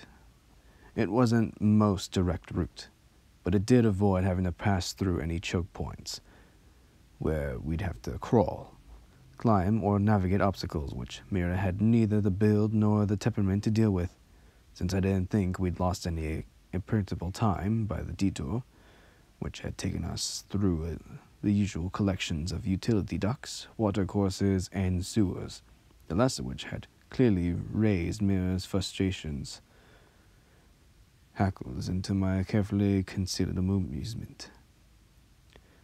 I didn't bother to call her on it. Despite my fears, her illuminator didn't seem to have attracted any unwanted attention, which, contrary to what you might expect, did nothing to relieve my tension I was feeling. The longer we remained undiscovered, the more I became certain that we were surely about to be, and I found myself listening out for any trace of sound which might betray ambushers, lurkers ahead of us in the darkness. I heard plenty, of course, but instinct and experience enabled me to identify most of the noises almost at once, and discount them as any kind of threat. Most common was the scuttling of vermin, running for cover at the approach of light and noise, but occasionally the scuffling was louder, indicating a human presence. Invulnerably, these would be fleeing too. However, rather than advancing to contact, which meant they were civilians, with an understandably cautious attitude to men with guns. Whether they were artisans trying to keep the fractured infrastructure of the city from falling apart completely, or merely the lackluster disposed, epidemic of large-scale civil disorder, despite the fearful enough to attempt to find some kind of refuge down here. I had no idea. They weren't shooting at us, and that was all that mattered to me. "We're here," Mira said at last. I checked my chronograph, wondering what sort of progress Grease and his squad were making. From what I'd seen of them, I've had laid pretty fair odds that they'd reach their objective by now, and were making short work of it. Once again, I found myself reaching for the comm bead, which would normally have been sitting in my ear, and rooting its absence. It had, of course, occurred to me to scourge one from the command bunker, but such refinements appeared to be lacking among the Viridian PDF. The best they could offer me was a bulky, portable voxcaster, which was currently bouncing along the back of its operator. Stopping to use the thing, taking up time we could ill afford, however. So I had to resign myself from remaining out of contact for a while, and trying to ignore my misgivings as best as I could. "Good," I responded, superstitiously, checking my slate to see where here actually was. It turned out to be a sewer running directly under the pizzere the rebels had decided to use as an artillery park, and I began to get the first inkling of a battle plan. A little late for that, you may be thinking, and you'd probably be right, but I'd been bounced into fool's errands by circumstance, not choice, and I hadn't found much of a chance to think about anything beyond the most intermediate concern of ensuring my own survival.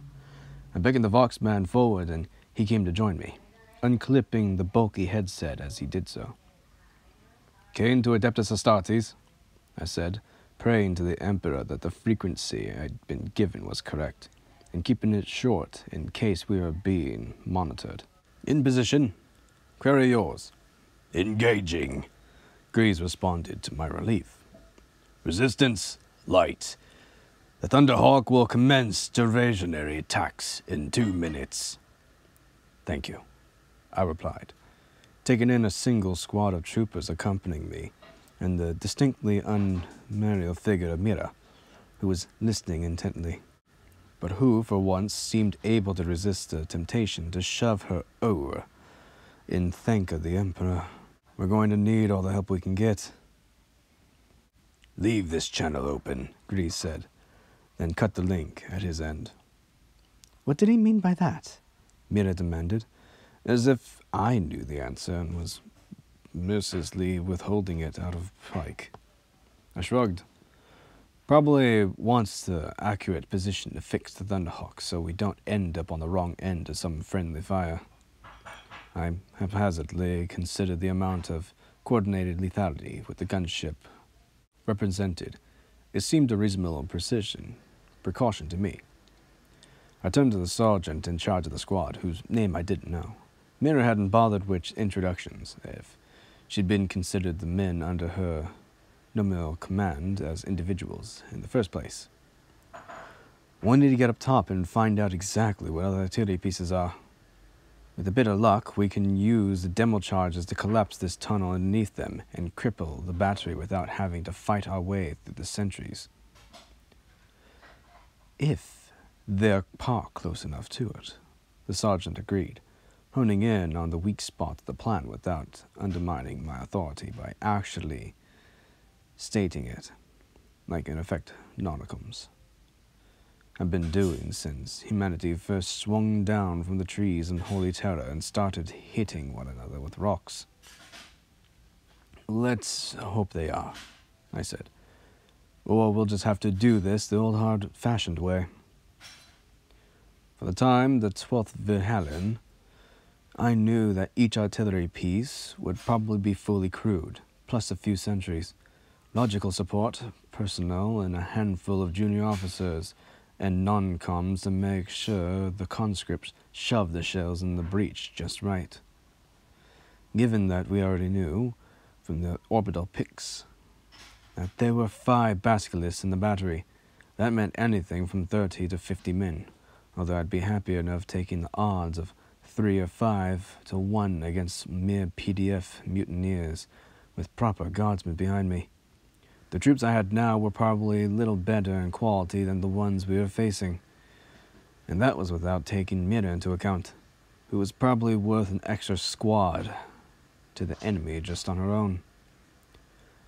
Well, there's only one way to find out, she said, starting up the ladder leading to the manhole cover, above our heads before I could stop her, having already seen enough to know the reprimanding her would be pointless, and shooting her would be out of the question.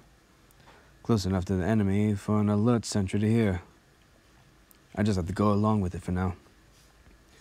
Wait here, I instructed the sergeant, who seemed more than happy to comply. Check the charges while I'm gone.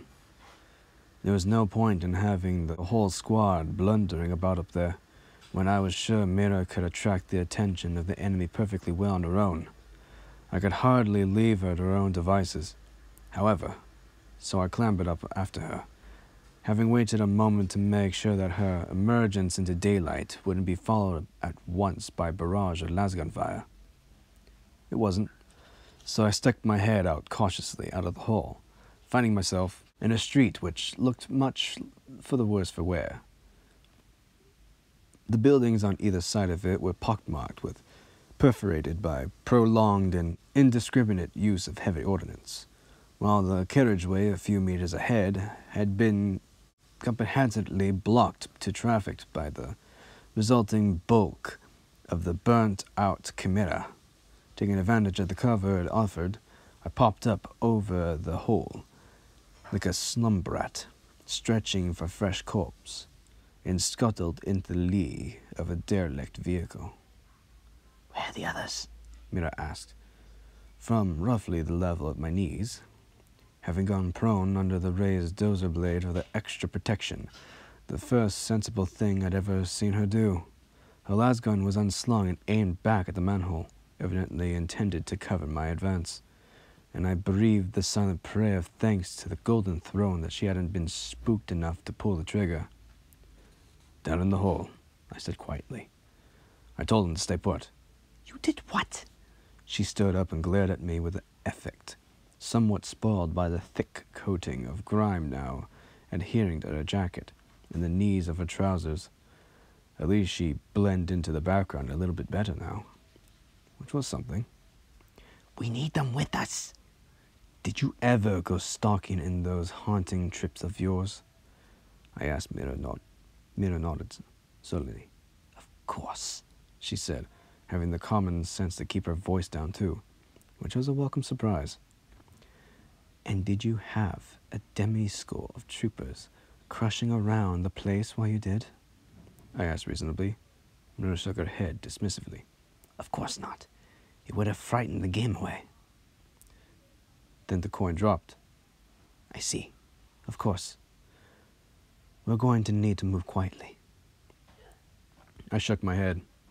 I'm going to need to move quietly, I said. You stay here in case I need covering fire.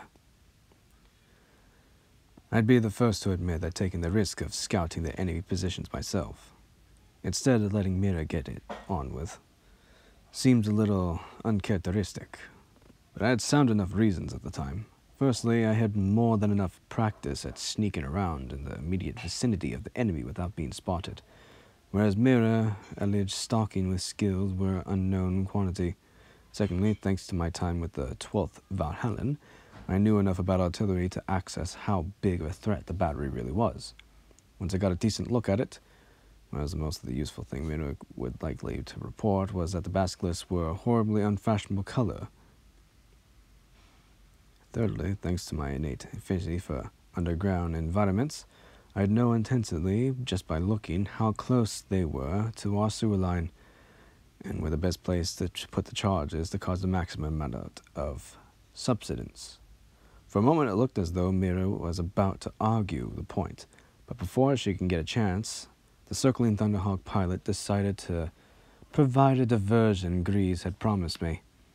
Whatever she'd been going to say was abruptly swallowed by the muffled clump of a distant detonation, and a plume of smoke nudged its way over the artificial horizon of the buildings surrounding us, followed by a moment later by a faint tremor through the soles of my boots. It seemed he found the ammunition dump, or something equally combustible at any rate. It was a pretty safe bet that the attention the rebels had been effectively gambled. Taking advantage of the moment, I made a run for the nearest building, which seemed securely unsound. Despite the number of holes plastered through its outer walls, it had evidently been the emporium of some kind. But what it used to sell, and I could only guess, as the looters had been here long before me and gutted the place.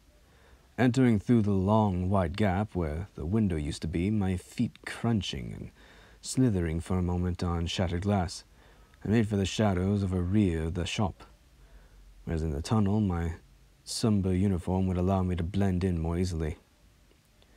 Luck, or the Emperor, was with me, and I found a staircase just the other side of the wooden door, which had been kicked or rammed off its hinges. There was an elevator too, but I wouldn't have taken it even if the power was still on.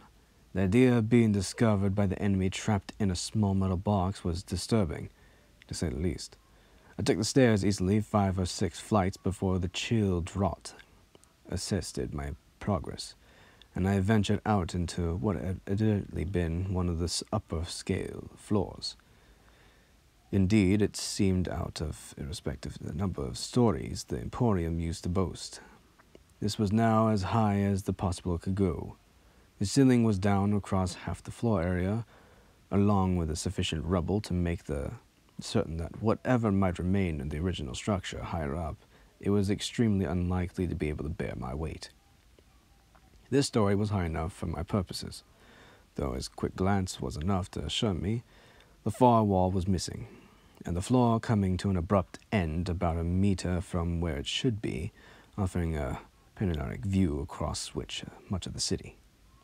I made for it cautiously, testing every footfall, but it all seemed solid enough, and within a minute or two I was close enough to the edge to look down into the rebels' artillery park, across the rubbled remains of the intervening buildings on the other side of the street. This had evidently fared far worse than the one I was occupying, though. A few floors still remained that had been reduced to about half the height of a scattered structure I was currently standing in. The most courtesy of the Glacians was enough to tell me that my plan to collapse the sewer wouldn't cut it. Only one of the artillery pieces was in the right place to be disabled, the rest being dispersed around the square, backed into remains of buildings or concealment and protection, and surrounded by sandbagged emplacements. No chance of being able to run up and place a satchel charge either. We'd be cut down before we even got close. As the wind shifted, it brought with it a grumble of idling engines and an arid tang of burned promethium. I'd been right about them being prepared to scatter if the Thunderhawk moved in their direction too. Perhaps if we mined the roads with demo charges we brought with us, we could bottle them up along with the gunship to take them out, but our chances of being able to place the explosives in the open without being spotted were minimal. I was musing over the problem when a lasbolt hit past me. impacting against the stump of one of the columns which used to support the floor above. I turned, drawing my weapons and cursing myself for a fool. The very reason I'd chosen this spot was to scout the enemy emplacements, from also made it the perfect place to station sentries. And I should have anticipated an enemy presence here. 2 men were running at me, lasguns in their hands and firing as they came, but fortunately, it's almost impossible to shoot accurately while on the move. They had the sense to stand still, and they'd probably have dropped me before I even became aware of the presence. Unfortunately for them, I wasn't so stupid, only taking a couple of strides to find refuge behind a sturdy pillar, which had already stopped one of the last bolts, before dropping to a crouch and cracking off a couple rounds of my own. My aim was scarcely any better at first, but one of the last bolts from my pistol clipping the edge of the right-hand man's torso armor. But it wasn't enough to make him hesitate, as he looked around for some cover. I saved him the bother, putting a third and last harried shot through the middle of his face, and he went down hard. Beyond the usual reflective spasms, I didn't move again, which left the second man, who was going wide across towards the drop, hoping to flank me. And he got shot in the round with a ricochet pillar, or the rockade pillar I was sheltering behind. I dodged back, trying to target him around the other side, but with belated surge of common sense, he switched to full auto, hoisting my makeshift position down with a blizzard of fire too heavy for me to be able to risk popping out to take a crack at him. Abruptly the firing ceased, and I seized the opportunity to momentarily lull presented, looking out to the side as I stood, my chainsword swinging to meet an anticipated charge, while my last pistol sought the target. To my surprise, however, he was already down, flat out on the rubble-strewn floor, deader than Horus. I approached the corpse weirdly, anticipating some kind of trick, but as I got closer I could see that the back of his head was missing, taken out by the last bolt. From the angle of the wound, it had clearly come from somewhere down below, outside the building. I edged cautiously to the brink of the drop and glanced down. Mira still crouched in the lee of the burned-out Chimera, her last gun raised and pointing in my direction. Seeing me, she lowered the weapon and waved, in a manner which, even in that distance, struck me as distinctly pleased with herself. Hard to resent that under the circumstances, though. So I returned the wave and turned back to the bodies of the late sentries. Neither had any Vox gear on them, or anything else that might have provided some useful intelligence, to come to that. So I started to head back towards the stairs, intent on nothing more than going back down the hole and out of sight before anyone got around to missing them. I barely got to a pace or two, though, before the air seemed to thicken around me and the hairs on my arms bristling as if a thunderstorm was building. A remarkably unpleasant sensation of pressure began to grow behind my eyes, and I felt as if my sinuses were being packed with rockfrete. And I stumbled, my vision blurring. Then, as suddenly as it began, the feeling ended, leaving me almost giddy with relief. I hurried back to the hole in the wall, looking outside anxiously, just as a rumble of displaced air echoed between the buildings. Like one of the distant explosions, where the crew of the Thunderhawk were continuing to amuse themselves. The rebel artillery park was in a state of complete confusion, with people running everywhere like rats in a room when someone turns the lights on. And as the firing started, I began to see why. Towering figures in white and yellow armor were plodding hurriedly through the pandemonium, shrugging off the last bolt and occasional grenade sleeting in their direction with magnificent disdain. They were larger and bulkier than the Space Marines I'd seen before, although I was to become familiar with it later. This was the first time I've ever seen Terminator armor in action, apart from a handful of seconds aboard the Necron vessel before losing consciousness. Most of the Space Marines wearing it seemed to carry twin-barreled bolters, which put out staggering amount of firepower, ripping all traces of resistance to shreds with contemptuous ease. And one had a pair of missile pods mounted above his shoulders, as I watched the Terminators fired, one from each, taking out a basilisk which had started to move away in the explosion, which knocked many of its defenders from their feet, but left the Astartes striding grimly forwards, apparently unmoved.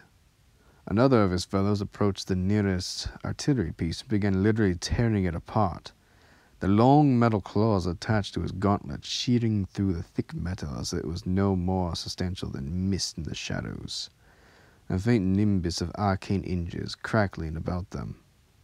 Panic-stricken crewmen bailed from it and ran in random directions, desperate to get away before those formidable talons found persons in flesh. Turning my eyes reluctantly away from the spectacle, because it's not often I got so close to a battle without someone diverting my attention by trying to kill me. I glanced down to make sure Mira was all right, and as it happened, she was looking distinctly apprehensive. And who could blame her? Apart from disconcerting effect of being caught in the fringes of a teleport field, she'd be hearing all the noise without a clue as to what was going on. Catching her eye, I waved as nonchalantly as I could, and started back down the stairs to reassure her. After all, a knowing brat or not, she had just saved my life, which was always welcome.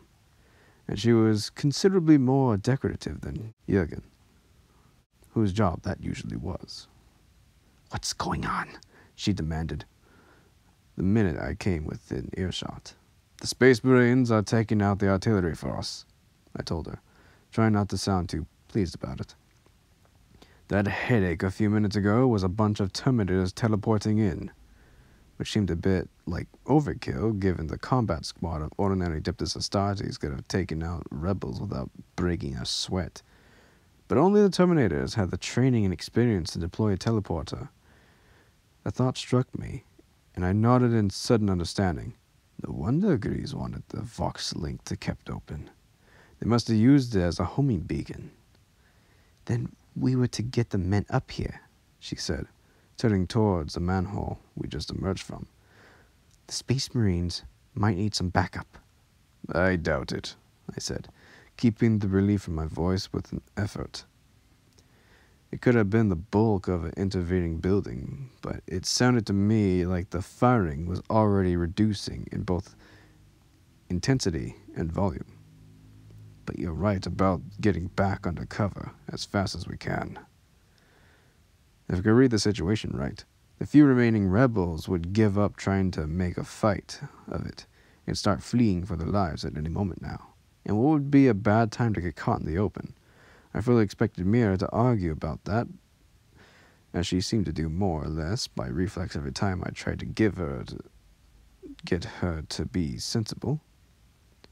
But if she was about to, she never got the chance. Instead, she crouched behind the wrecked Chimera and raised her lasgun.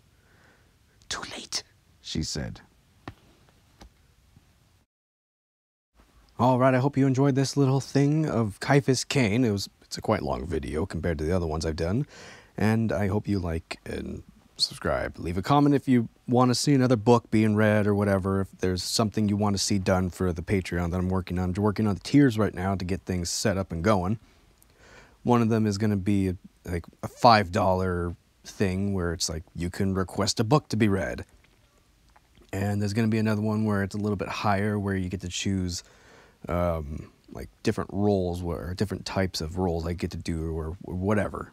I'm still working on it. A lot of it is just thinking things out, because I can't really change things up after I set things up, because I'm lazy. I'm a lazy bastard. I really am. I'm just going to set it and go, all right, I'm done. I'm not going to do it anymore. Of course, I'm going to have a $1 tier where I just say your name at the end of the video, and then a $5 one where you're like a very special person on that. And then $10, of course, being the book one. I said that twice already. Shoot. Oh well. Maybe a $50 one where I put a drawing of you or your character or whatever in the background of the video at the end of it, instead of the little things that I have constantly going, which are just these little tiny things that are in the background that you see now and then, such as a drawing I've done, or it's something else someone else has done overlapping maybe some bloopers or something. So that way you can have something funny to listen to while seeing drawing of your character or anything else. But that is to be determined later. I also do commission work for drawings, which is going to be in my Twitter, which is going to be down below in the description. So there's that. If you want to have any work done by me, such as drawings or any type of Photoshop job work done as well, I do that as well. Just shoot me up and I'll do a PM or something, and we could just discuss things from there. I take PayPal and Venmo. Anyways, I've been me, you've been you, and I hope you enjoyed this video. See you again next time. Bye-bye. And now for some bloopers. Fuck, I lost my place. God damn it. What the fuck is wrong with me? I am Grease, Adeptus Astartes, fighting against the resistance. Ha! He! Hoo! Ciaphas Cain, ready and reporting for duty. I kinda shit myself a little bit on the approach, but no one knows it. I'm sweating here. Oh my god. I checked my crotchograph.